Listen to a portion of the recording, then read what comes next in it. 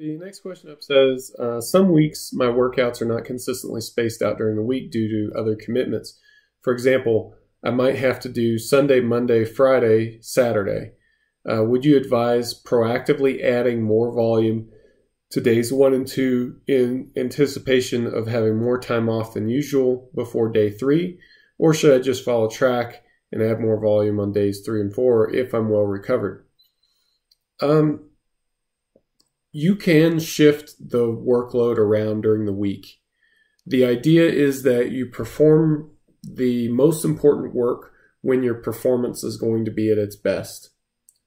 From there, you want to fill in priority order, based on the time that you have available and based on how your performance varies. You want your highest priority work done when your performance is at its best, and then, so on down the line. Ideally, you would do all the work when your performance is good, but as you well know, that's not always realistic.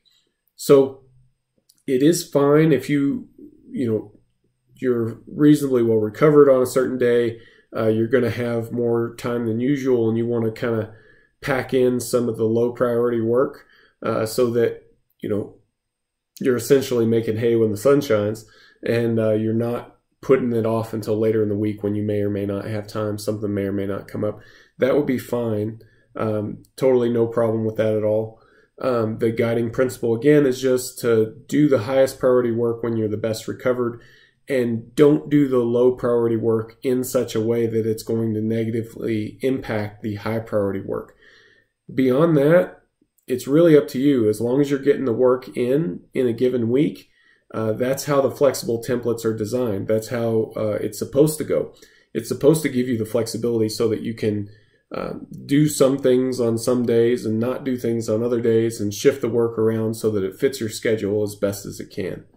I hope that gets at the core of your question.